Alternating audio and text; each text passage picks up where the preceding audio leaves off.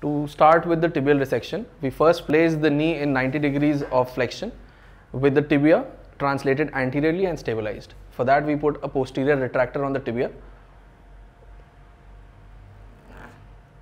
Once the knee is translated anteriorly and stabilized, we can put the proximal ankle clamp with the uphold rod and the tibial block. So, after the alignment of proximal ankle clamp to proximal to the malleoli, align the proximal center marking line on the tibial cutting block with the medial 1/3 of the tibial tubercle to set the rotation of the tibia. Now the tibial block is provided stability by inserting central pins through the vertical slots in the cutting block and to aid the stability to the construct. To check the level of the cut, we use the C guide or the angel wing. Slotted tibial stylus set for the medial condyle at 2 mm of resection. We reconfirm the resection by using the angel wing. After confirming the resection, the whole construct is stabilized using straight pins. After 2 straight pins, shoulder pin can be placed obliquely. Once the tibial block is stabilized, we can remove the slot and the angle clamp. At this point of time, an alignment tower can be used by using the tibial cutting, 2 holes on the tibial cutting block to see and assess the alignment of the tibia. So alignment tower is removed before making the resection. After checking the proper alignment of the tibia. Now before resecting the tibia, the lateral and the medial collateral ligaments are to be protected. We protect them by medial and lateral spikes.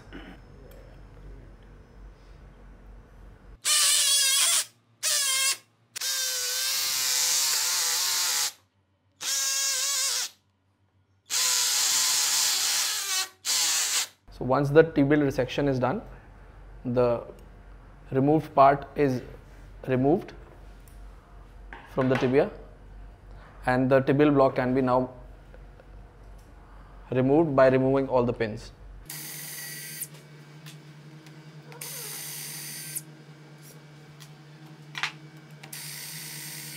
Now to do the femoral alignment, we enter the medullary canal in the at the midline of the trochlea 7 to 10 millimeters anterior to the origin of the PCL. Now the drill has to be done to the depth of approximately 5 to 7 centimeters and we have to take care to avoid the cortices.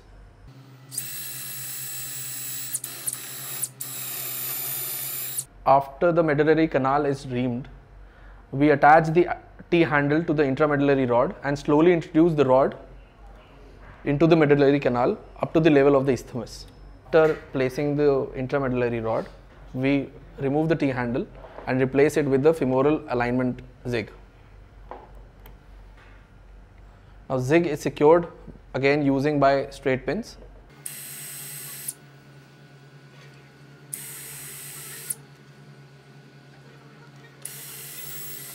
So to perform this particular resection, we are using a 9 mm of femoral cut and 5 degrees of valgus.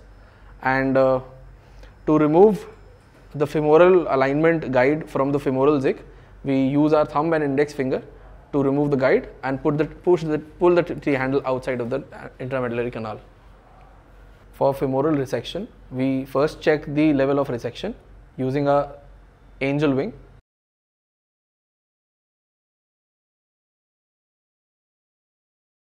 Once the level of resection is confirmed, we secure the femoral block using a threaded shoulder pin. Now we make the distal femoral cut using the oscillating saw through the femoral cutting guide.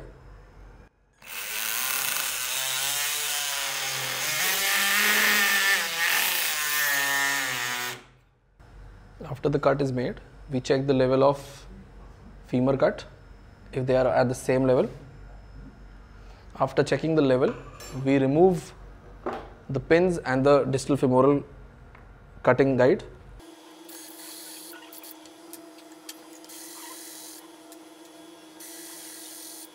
Now to check the extension gap, we use the extension fixed bearing extension 8 mm block, and we place it in the femoral and the tibial gap.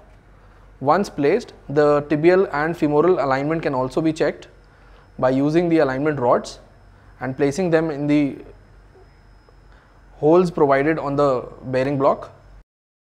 So proximally, the rod has to be just over the center of the femur head and distally on the second toe. Once you have confirmed the alignment of the joint, we remove the rod and the bearing and put the knee back in flexion and start with the femoral sizing. So after the checking the extension gap, we put the limb back to flexion. After the flexion, we do the femoral sizing by placing the fixed reference sizing guide. So place the sizing guide stylus on the anterior femur with the tip positioned at the intended exit point. So this is the tip. This has to be positioned at the intended exit point of the anterior part of the femur to avoid notching. We fix and lock the sizing guide by putting down the lever and check the size of the femur from the distal end. In this case, the femur size has come out to be 4. After putting the size guide, we put the guide to place the pins to fix the femoral block.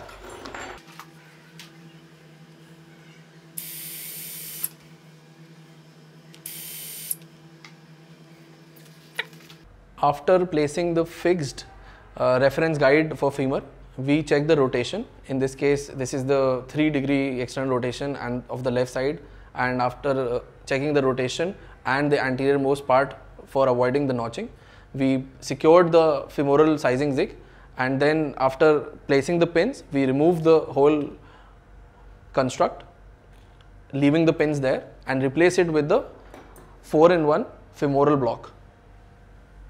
This is the 4-in-1 femoral cutting block, and we place it at the 0-degree 0 mm cuts, and then check the level of the cuts which we have previously secured by using the femoral sizer.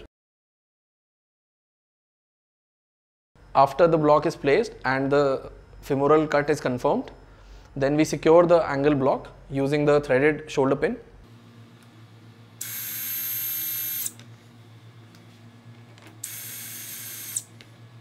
After the block is secured, we make the anterior cuts. After placing the femoral block and securing it with the straight pins and the threaded pins, the anterior cut and the posterior cut are made while protecting the medial and the collateral ligaments.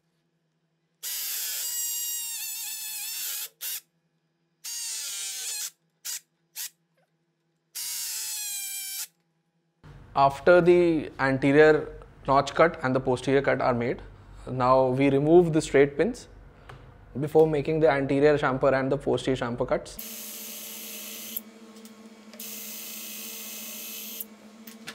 Now anterior and the posterior chamfer cuts are made again by protecting the collateral ligaments.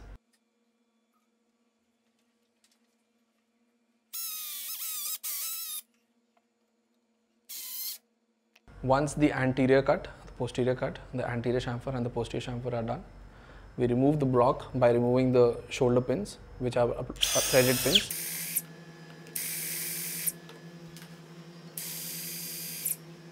After the femoral cuts are made and the femoral cut block is removed, we check the flexion gap.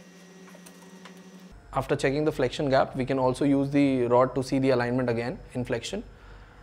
Once the flexion gap is checked, we put the guide, distal cutting guide for the notch guide, and secure it with the pins, straight pins.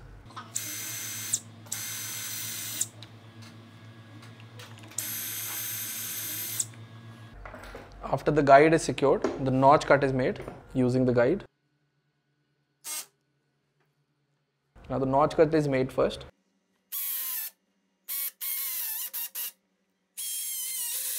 After the notch cut is made, we remove the femoral guide for the notch.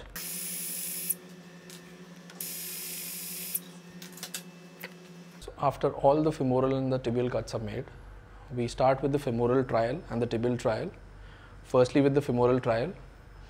For the femoral trial, we attach the slab, the universal handle, to the appropriate sized femur trial on the insert by depressing the two triggers, and these same triggers are used to separate the femoral trial from the femur as well. So now we put the femur on the cuts we have made. We position the trial onto the femur, impacting them as necessary using a hammer. To detach the insert from the femur, we have to rotate the handle of the universal extractor, and then we compress on the side levers and remove the universal handle. After the placement of the femoral trial, we place the tibial trial. After the placement of the femoral and the tibial trial, we see the extension and the flexion and the soft tissue balance. After the soft tissue balance has been checked in flexion and extension, we then start with the tibial preparation. After the femoral implant and the tibial tray is applied, we see the flexion and extension gaps. After all the cuts are made and the femoral trial is done, we place the knee in more than 90 degrees to 100 degrees of flexion, and then we position the tray trial to accommodate the maximum coverage of the tray on the proximal tibia. Once the appropriate size is taken, it is then then we put the rod to see the alignment of the tray with the foot. Once we check that, we remove the rod and secure the tray in its place by using pins.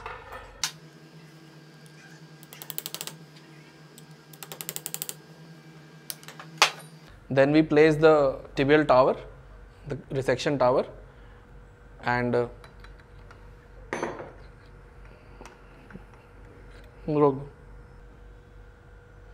after positioning the appropriate size of the tray trial, we have to place the tibial resection tower.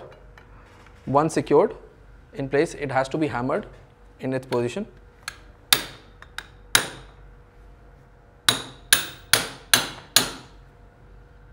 Once the tower is secured, the intramedullary drill is used for the placement of the cement on the canal. The knee punch impactor is used and hammered.